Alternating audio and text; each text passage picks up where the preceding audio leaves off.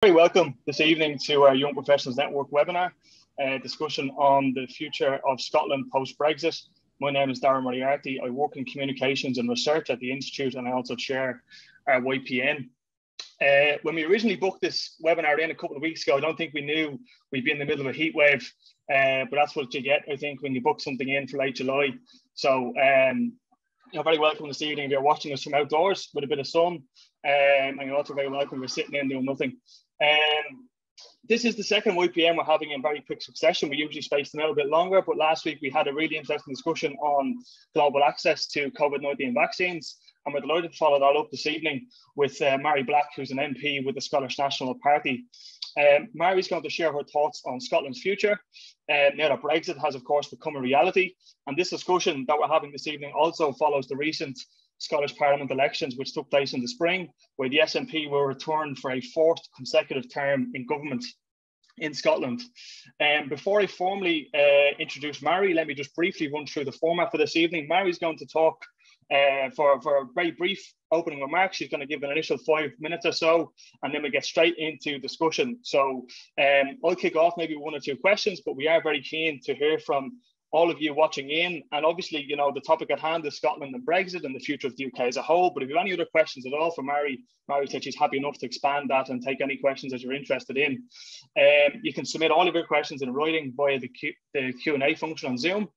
And also then, if you want to follow the discussion on Twitter, you can do that using the handle @IIEA and #YPN.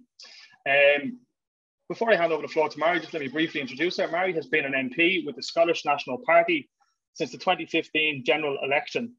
Following her very active campaigning during the 2014 Scottish Independence Referendum, she was approached by a local branch to stand for election, and at the age of 20, she became the youngest MP since the Reform Act of 1823.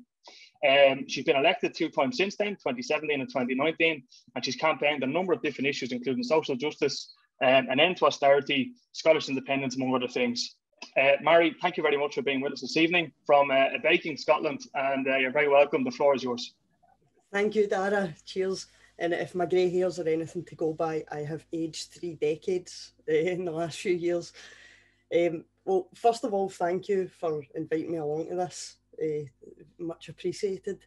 And really, I'll probably keep my comments quite brief because I think it's better to answer questions, especially if you're a politician, frankly. So just to give you a snapshot of where Scotland is at the moment and where Scotland has changed since 2014, which is really when my involvement in politics was formally started, so to speak. How we've changed since then, in a nutshell, essentially all the things that we warned would happen in the 2014 campaign have now happened. Essentially, Scotland being taken out of the EU against its will, somebody like Boris Johnson becoming Prime Minister, folk like Nigel Farage dictating what the narrative of society is, essentially. So it has been quite a scary place, I think, over the last 7 or 8 years. And that in itself, I mean, I know I'm biased already supporting independence, but that in itself, I think, has driven enough people to certainly question the UK as a whole. And it's one of the things that I actually said in the previous referendum campaign, which still holds true, which is if you were to imagine that Scotland was already an independent country and you were being asked, do you want to join this union, this United Kingdom, what would the selling points be? Because quite frankly, there are none. And that has become abundantly clear over the last, certainly since I've been elected in politics, because not only has the things that we warned against happened, but I think that UK politics as a whole has declined in quality over the last decade or so. And in particular, the most recent example that comes to mind is Dominic Cummings, for instance. We have someone who has essentially brought in an age of politics where facts don't matter or facts don't have to matter. And yet here he is on UK news media going, look, I have the facts as to why this government is terrible, and lo and behold, nobody seems to care. And that is frankly scary for your political system to be, I suppose, for the bar to be so low as to what is acceptable behaviour and conduct. So there's an ocean of issues, quite frankly, that the UK has had over the last couple of years that I could talk about, and I'm sure we will talk about tonight. But in amongst all that, you have Scotland, which continually has shown time and time again that it wants to go in a different direction. And the fact that the SNP have won, so many consecutive elections is actually a testament to not just the political party and the Scottish government, but it's also a testament to the direction that Scotland is travelling in, and where we've seen, I would argue, a rise in the far right, particularly in the UK. In Scotland, it's not been able to grip quite as deeply as it has in other parts of the UK. And the only way that I see Scotland actually freeing itself from this system entirely is, and always has been, independence. We have a range of resources which have been frankly wasted by Westminster, have been neglected by Westminster and mismanaged, and we cannot afford to allow that to happen to another generation, because we are still living with the issues that the previous generation created, and the effects are long, long lasting. So we just cannot afford to give that up, frankly. Where it's incumbent upon folk like myself, particularly SNP or pro-independence politicians, is we need to try and convince people that we can do this.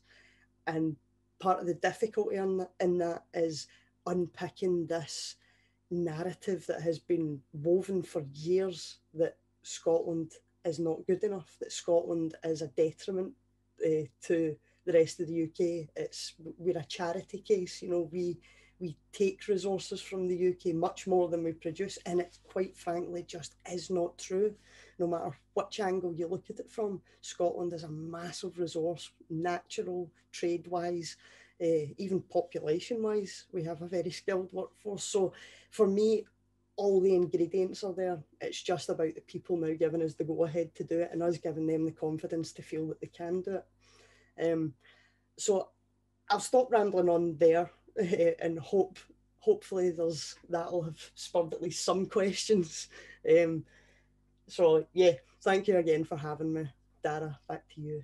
Brilliant. Look, thanks very much for that initial overview, Mhairi. And again, just as questions wise, obviously Mhairi has focused our initial comments there on Scotland and Scotland's future beyond possibly independence, with Brexit now being a reality. But she did say at the outset she was happy enough to take any other questions. Just for anybody that joined late, if you want to throw in any other sorts of questions to Mhairi, she's happy to expand the conversation. But just picking up on one of the points you made there, Mhairi, about sort of this sense that, you use the word charity case. How, obviously with hindsight now, looking back at the 2014 election, the stability of the UK back then was supposedly something that was. What does that look like now in 2021, post-Brexit, with Boris Johnson at the helm? It's in tatters, I think, in every sense, because even the UK government right now don't have a clue where Brexit's going to end up. They are making it up as they go, and it's whatever they can do to save as much face as possible and spin whatever narrative they want, which is of course very unstable. Even in terms of how we work, it's plenty of it's on the record, but I was far from impressed with Westminster when I arrived in 2015 in terms of how it works. But over the last year, in particular 2 years, we have much less notice of legislation that's coming forward. Legislation changes at the last minute. We don't know things until literally maybe 2 days before, the day before, and it's deliberate tactics to create chaos. And when your government is founded on managed chaos, you know, that's just a recipe for disaster. And in actual fact, Scotland, I think, has been a credit to itself in being able to weather these storms as well as it has done.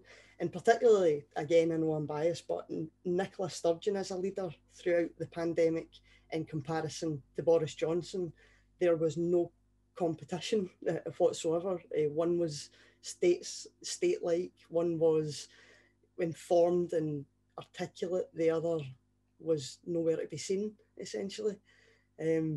So yeah, I think that even the most staunch unionist would have to admit that the UK is not stable just now. And it's, I think believing in the UK just now involves sort of hooking your hope onto something that I don't think is going anywhere.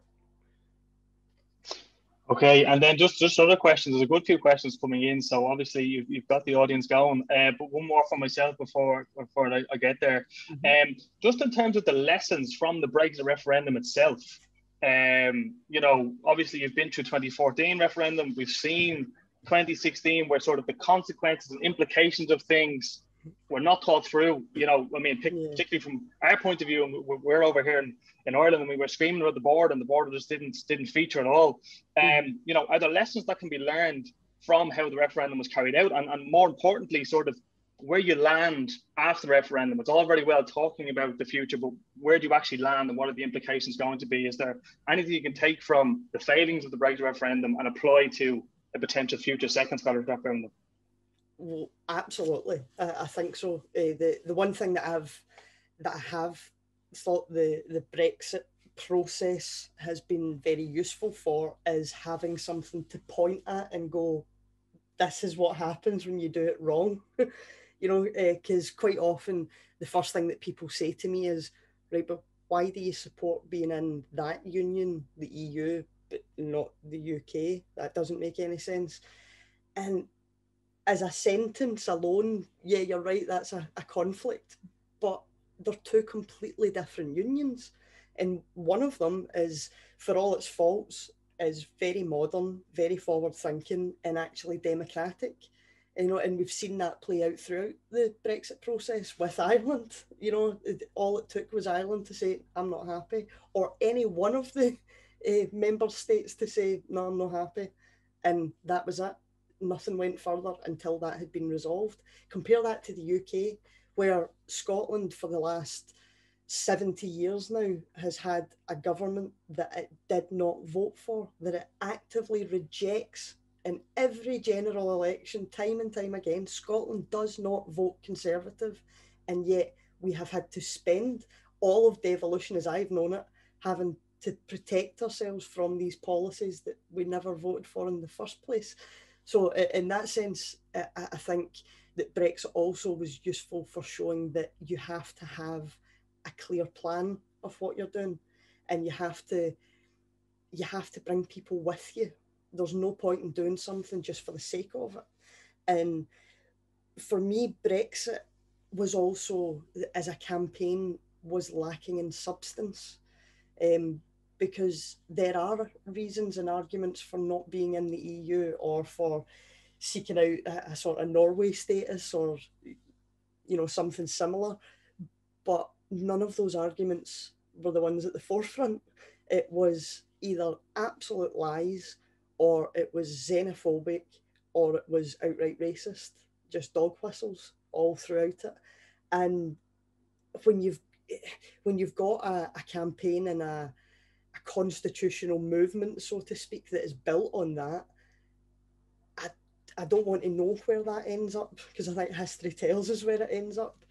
And that is just the exact opposite of what Scottish independence is about. I think for the vast majority of people who believe in independence, that it epitomises everything that we don't want and everything that we want to get away from.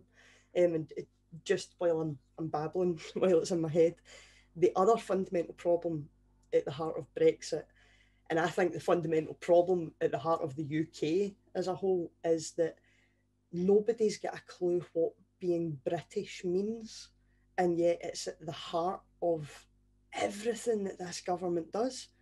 You know, as far as I'm concerned, from a Scottish perspective, British is synonymous with English. It doesn't, they use it interchangeably, the rest of the world uses it interchangeably.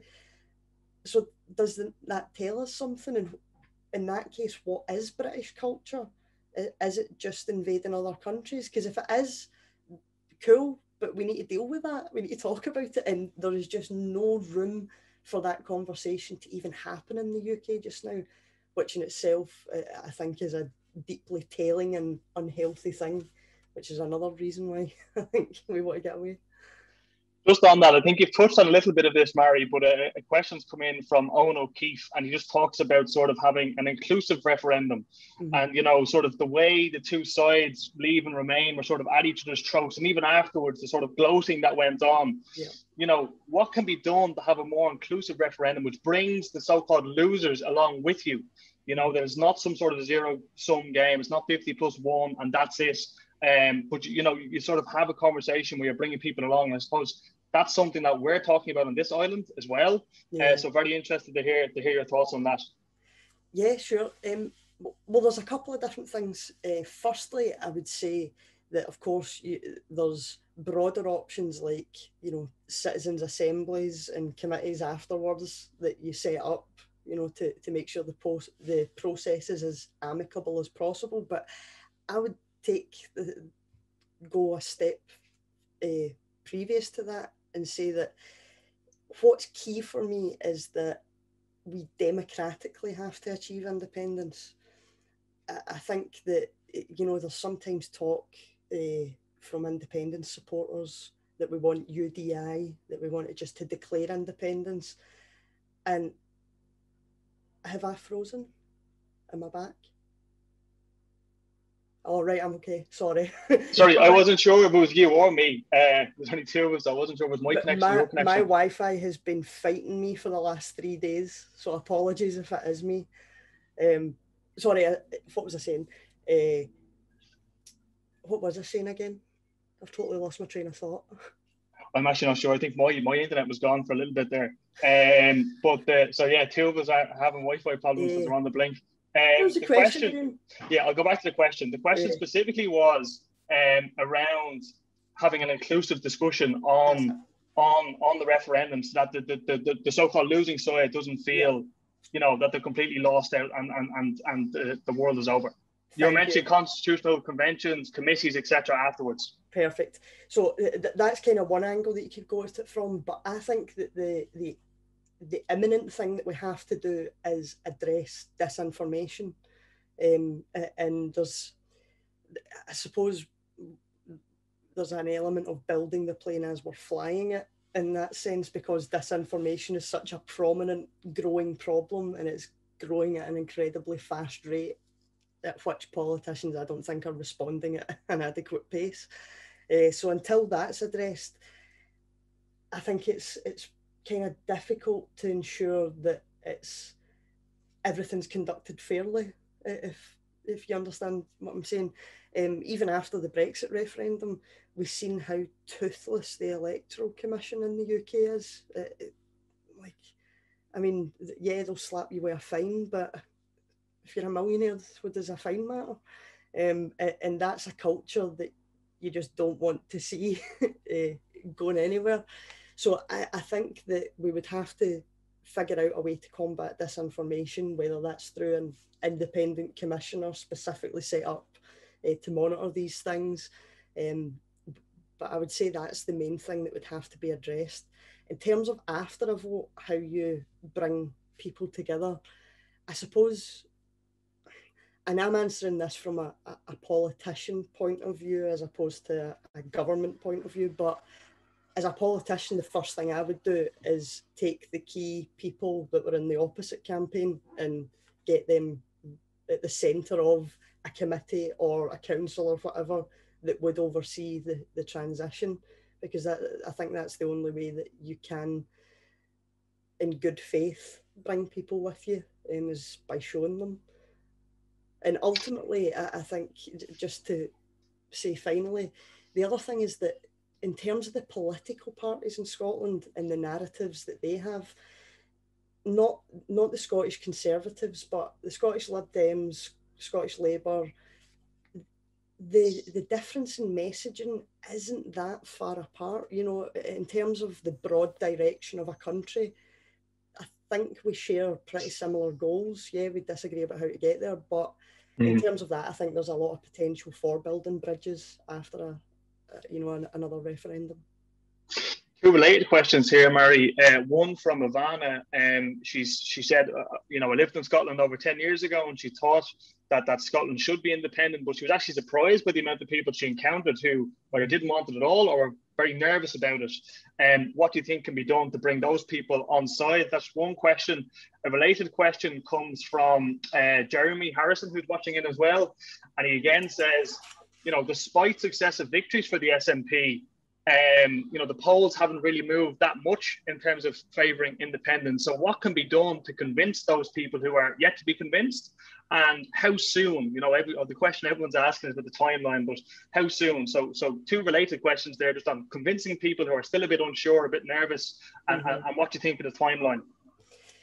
Well, it doesn't surprise me, because I remember campaigning and I talk to people all the time that a lot of people are really ambivalent about independence, in particular in 2014, when the kind of turmoil that we've seen over the last 5 years in particular seemed unimaginable to some people. It just wasn't worth the risk, and it was very on the surface issues. And I found with a lot of people that they were actually quite, not that they would admit it, but they were quite frightened to actually engage in any shape or form, because it was just like, no, I'm not going there. It's just, nope, I'm happy with what we get. It's the number of times I heard the phrase, better the devil you know, it just rubbish that, means nothing in politics, but there you go.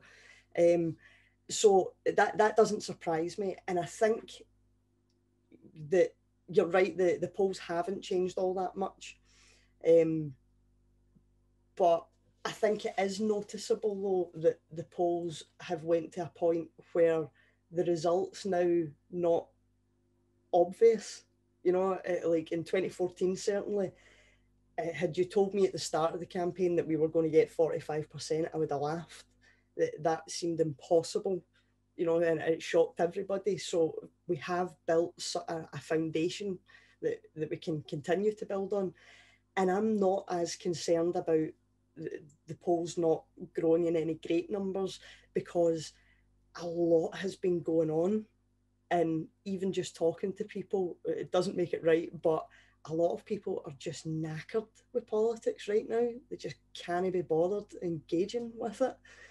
So the thought of another referendum and another campaign, they're not exactly jumping in the air about the idea. But on the other hand, because the process in 2014, I think, was so informative, and it actually was a really positive campaign. It was in every sense the opposite of the Brexit campaign that came after. But because of that, we actually had a really politically educated electorate, which is great, but it's terrifying for those in power, so to speak. And that's what I think we have to keep building on, in order to point out to people that the vast majority of folk who support independence, much to, although folk will tell you to the contrary, it's got nothing to do with flags, got nothing to do with patriotism or nationalism. It has purely to do with democracy. It's to do with wanting a better society and, frankly, getting the governments you vote for, being able to hold people to account.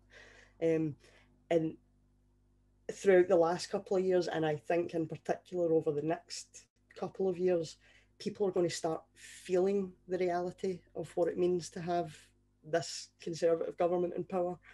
And particularly when middle class people start to feel it, that's when you're going to see a real change in polls, and you're going to see a real change in appetite. But we're nearly there, definitely.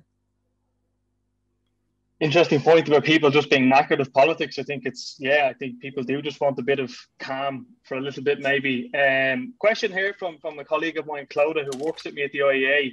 And you've touched on this a little bit around sort of the democratic, positives of the EU. But how has the Brexit negotiation process shaped the Scottish outlook on, becoming a member of the EU? In the eyes of Scots, is the awareness of the EU now heightened, or are you sort of afraid of getting in the middle of the ongoing UK Brussels issues, or what's your sort of outlook from a Scottish perspective towards the EU? Honestly, I think that it's been a positive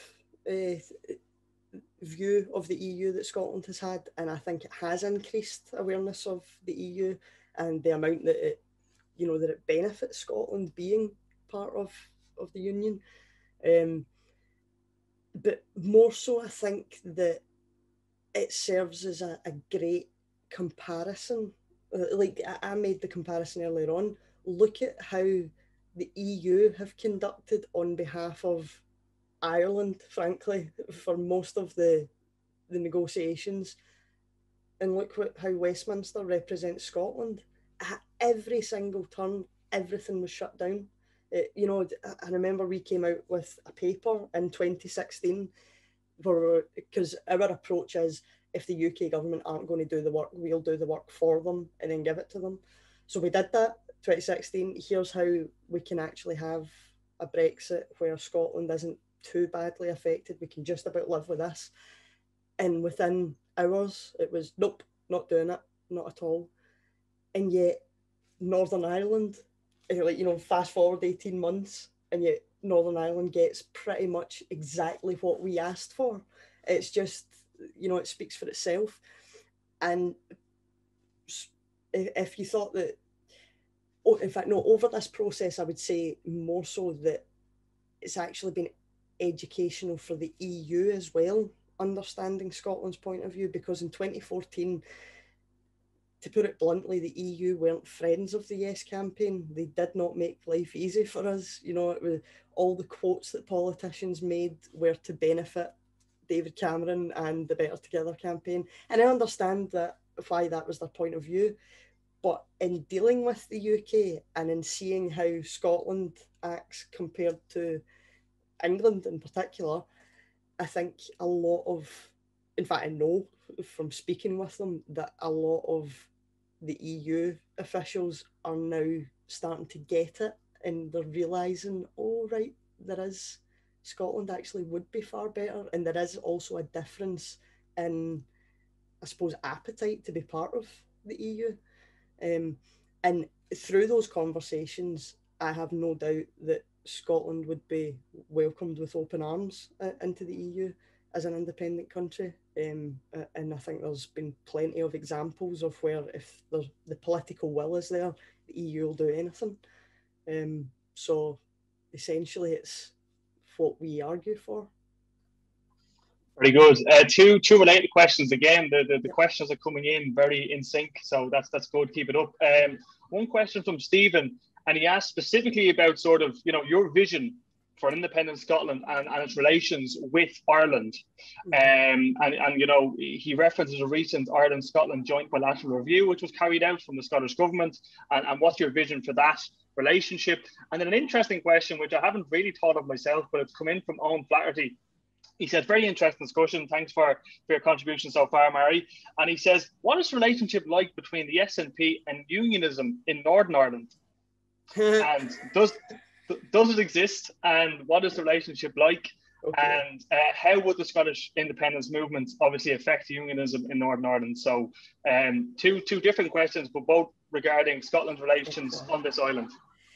To answer the first question, my vision of what an independent Scotland is, essentially I want to see a socialist republic.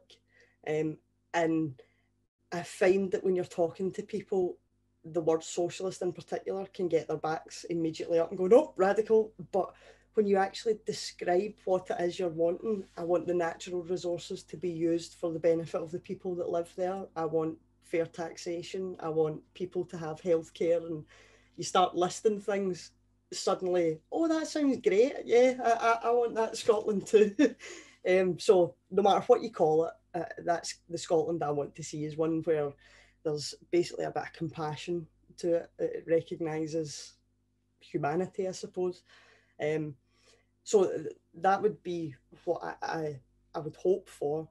And in terms of how what our relationship to Ireland would be, I think, frankly, I mean, we look to Ireland in admiration and to kind of lead examples, not just of what to do, but sometimes also what not to do or how to go about things differently. But Ireland has proven that constituent parts of the UK are not dependent on Westminster, and actually they thrive better when the decisions are made by the people who live there.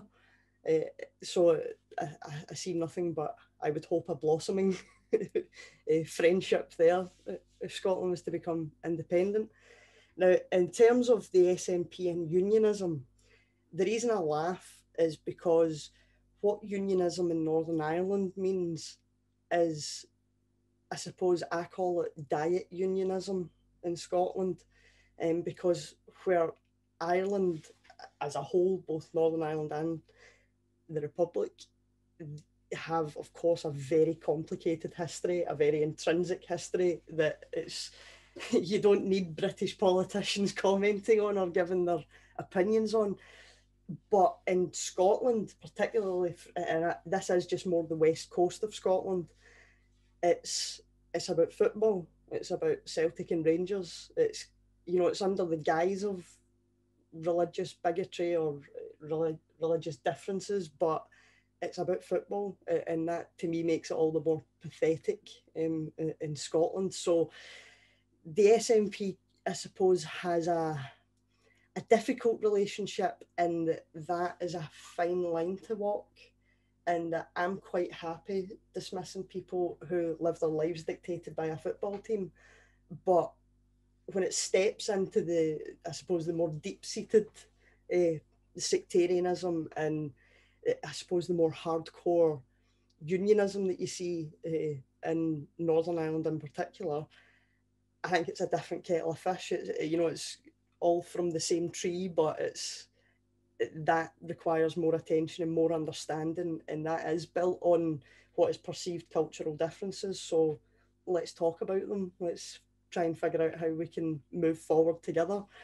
So in that sense, the SNP has a cautious relationship in that we don't want to offend anybody needlessly, but equally, let's talk about some stuff, because especially if you're angry, which a lot of unionists seem to be. Okay, look, we'll jump off topic slightly. There's loads of questions in on sure. Scotland and Scotland's future, but just as a different question, just to give us a bit of break from that, there's a question here from Hannah DC, and she says, great to hear from you, Mhairi. Wondering if Mhairi has any thoughts or reflections on what it's like to be a young MP and how parliamentary politics can be reformed so it's more accessible and inclusive, both in terms of elections and also parliamentary day-to-day business and more inclusive young people. So just your thoughts on that, and then we go back to the Scottish stuff. Cool. Well, I think, God, reflecting on my experience has been a bit mad, and now it's much better, not just because I'm older, but because there has been a great increase in the number of under 30s elected in the last few parliaments. So in that sense, it's a baby step in the right direction, I suppose. But Westminster in particular, inclusive isn't a word I would use to describe it at all. I remember, I mean, even just in the most basic sense, I remember in 2015, my gran was coming down to visit, and she had to come in a wheelchair, and navigating that building in a wheelchair is scandalous. Honestly, it's unbelievable. And because of that, and because of the nature of the job and the traditions of the job, which is pretty much what dictates most things, which is weird, it's just, I think it is a very difficult place for young people to kind of find their feet in or want to get involved in to start off with, but particularly young women. and women in general. I look to a lot of my older colleagues. I just think, how are you able to do this when they're sitting in the corridors FaceTiming their 3-year-old child, and it's just, it's 11:30 at night, and the only reason that we're there is because some Tory has decided to force a vote, even though we're going to lose it. It's just a really bizarre way of working. And quite frankly, if Parliament and how it functions was a private business, it would be shut down in a heartbeat. It'd be out of business in a week. I mean, there's literal mice running about the building. It's falling apart. Bits are cordoned off because concrete will just fall as you're walking past. It's really bizarre, but it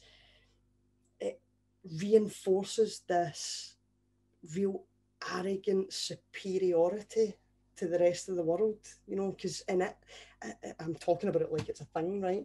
But in Westminster's minds, it's still the British Empire, it's still all that pompousness, all that arrogance. It lets itself down. And there have been moves in the right direction, but not nearly enough. And for example, as I was saying to you before we started this, the hybrid parliament has been phenomenal, and it would open up opportunity for a lot of people, and increase accessibility for a lot of people into parliament. And you can do the job just as well.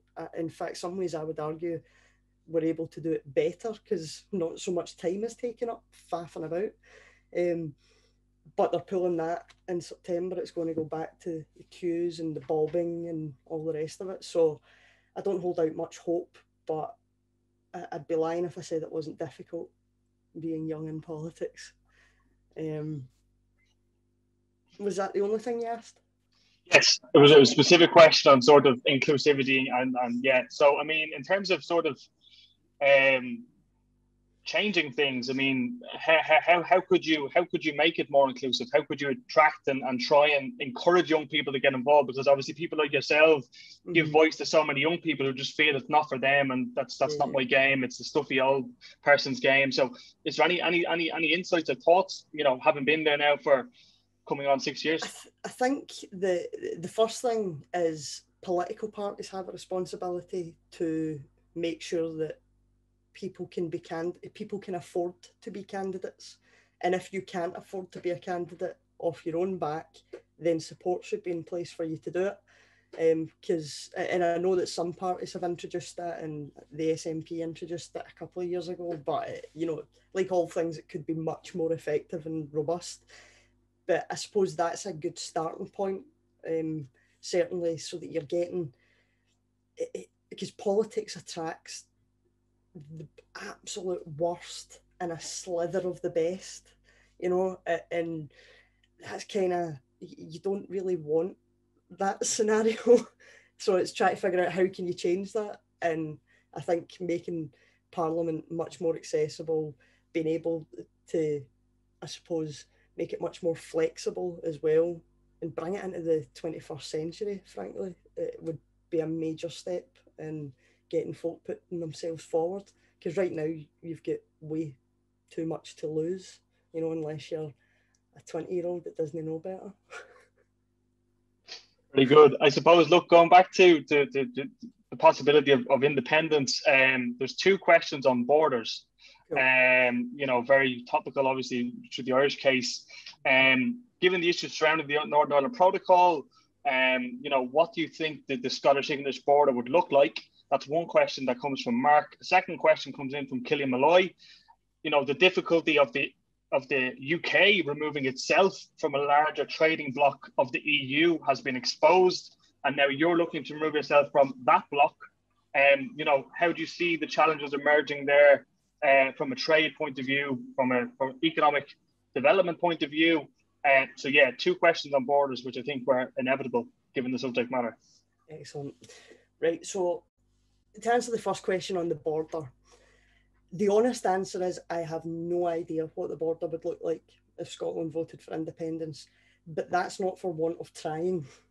And in terms of the SNP and the Yes campaign more broadly, we have all made explicitly clear that we have no desire whatsoever to implement a hard border. Why would we? It is in nobody's interest. And the EU shows that it is not necessary if you can manage it properly. So the obstacles would not be coming from us.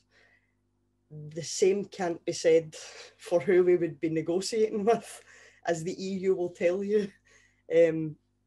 So in that case, that's why I'm saying I don't know what it would look like, because it would totally depend on how the UK negotiates, what they negotiate. But for all the reassurance that we could give, there is no desire from pro-yes political parties to have anything close to that. Because a lot of what the Yes campaign and the vision of independence is based upon is trying to bring Scotland into the world, rather than being dependent on London to conduct business internationally on our behalf, being able to do it ourselves and actually being neighbours, equal neighbours, as opposed to what we've had to endure, for the last couple of years. And in terms of the second question, which was, I can't read my own notes there. It was broadly related. It was similar. It was very similar on the border issue, but I suppose it was just about separating yourself from the trading bloc. You've had such deep relations with the UK, and how would that look? Thank you.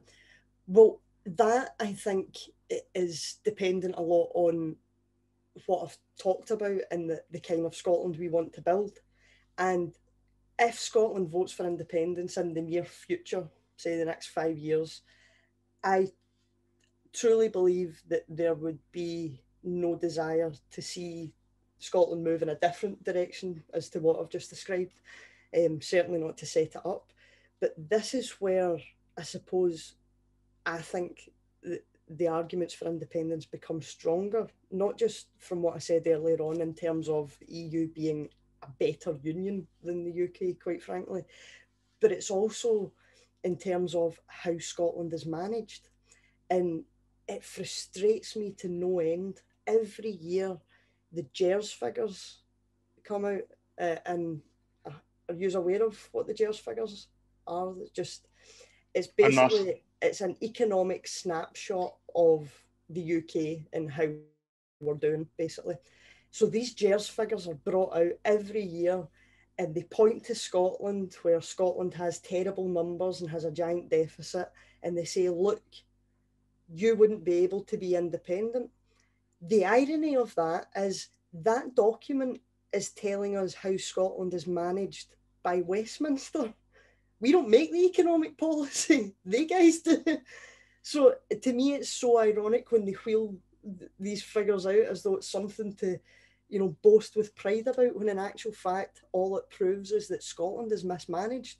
And to give you a couple of concrete examples, which ties into the EU part, recently I was up in Orkney with one of the Parliament committees, and one of the experts there was telling us that Denmark and the UK were pretty similar in terms of resource potential and ability in terms of investing in wind power. And this was in the 1980s, so of course, new technology. Now, the UK, of course, Thatcher, very, deregulated, pro-capitalist, she decided, and her government decided, no, we're not going to invest in wind. We just want to get it operating at the cheapest we possibly can, which of course meant that, yes, folk were buying up lots, but we weren't harnessing the resource that we had. Whereas Denmark, which is a tenth of the size of the UK, did invest. And as a result of that, I think it was in 2019 or something, the wind power was worth, I think it was like 7 point something billion euros for Denmark, which is the equivalent of what the arms trade is worth in the UK industry. Can you imagine if we had actually invested properly in renewables instead of in the arms industry, how much more we'd have to offer? So that's had a knock-on effect in Scotland, where we are pride placed to invest in renewables, but it's not happening. Similarly, when Norway discovered oil, the same time that Scotland discovered oil, and yet they used it responsibly, setting up the oil fund. Thatcher used our oil money just to fill a black hole of debt, just to keep the books looking good. And as a result of that, we now have some of the worst poverty right beside the exact spot of where the resource that is worth a fortune was found. So I think that as we move forward, particularly with tidal energy, with media, with tourism, Scotland can't afford to let these resources go to waste for another generation.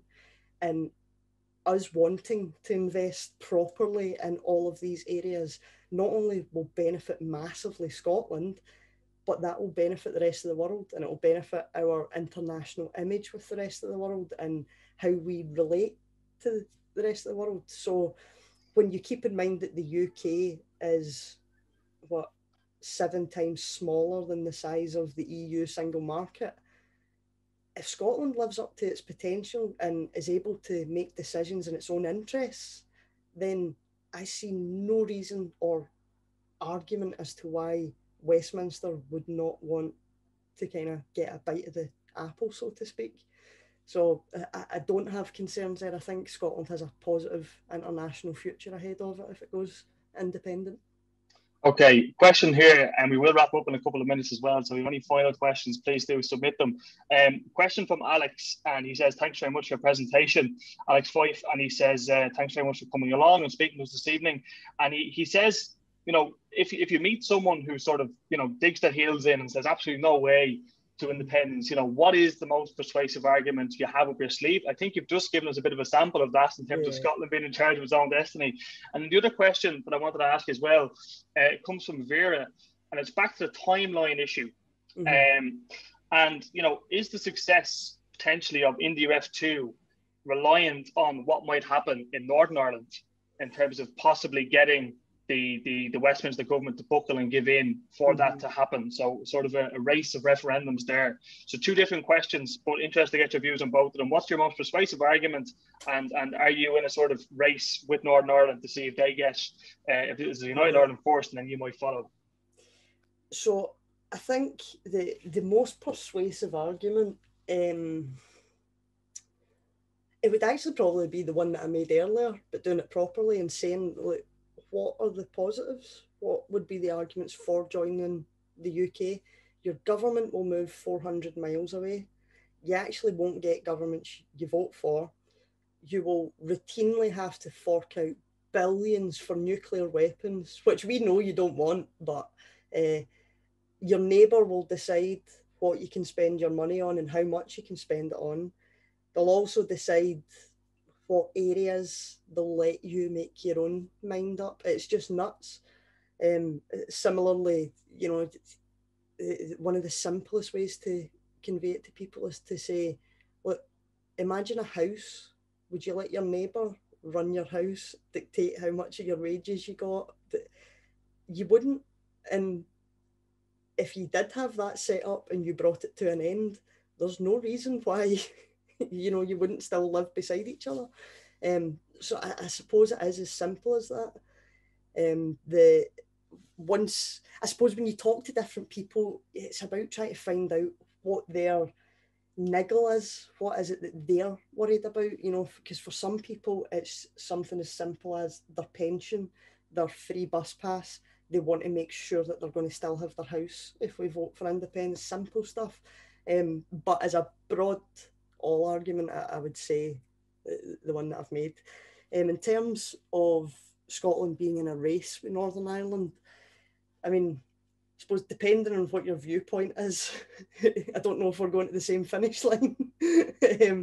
But yes, I do. I think that Scotland, it's not racing Northern Ireland, it's rather watching with great interest, because half of the reason why the UK government are in such a difficult position that they've put themselves in is because with one side of their face, they are saying to Scotland, no, you can't be independent and have a soft border. It can't happen. So no, it's going to be a hard border. You're not going to be able to see your English family unless you travel with a passport, and you know that immediately throws people off. But then with the other side of their face, they're going into negotiations in Brussels and going, yeah, it won't be a problem. Of course, come in. And at some point, those two negotiators talk to each other and realise, oh, you didn't promise them that, did you?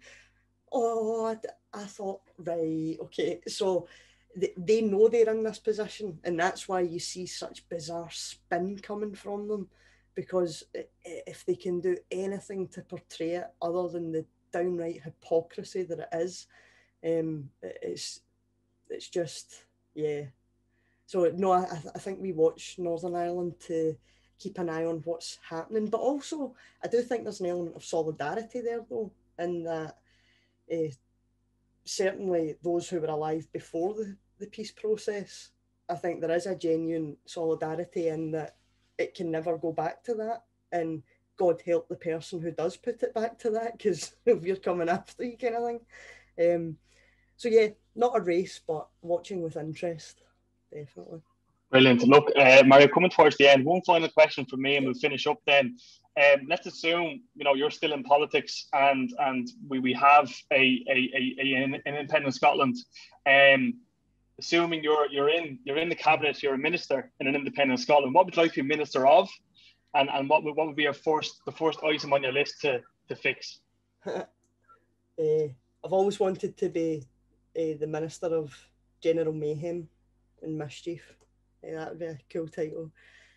I suppose that I would actually like to be in charge of finance. I would love to be Chancellor for a day and just have a clear out, just a total change of system. Here's how we're going to function from this date. That's it. I made that sound a bit dictatory. A little bit. Here. Got to be very good. Okay, brilliant. Look, Mhairi, thanks very much for your time. You only gave us 5 minutes of an opening, and then we've just had questions. We've been all over the place with different questions. So really, really appreciate the time you've given us this evening in a heat wave in July. So thanks very much. And look, hopefully when we're back up and running in the IIEA in person, we might be able to get you over for a talk in person, get you to visit Dublin. And thanks again, and enjoy your summer break. Excellent. No, thank you for having me, and thank you to everybody for listening to me drone on. Thank you. Cheers. Good luck. Cheers. Bye-bye. Bye-bye.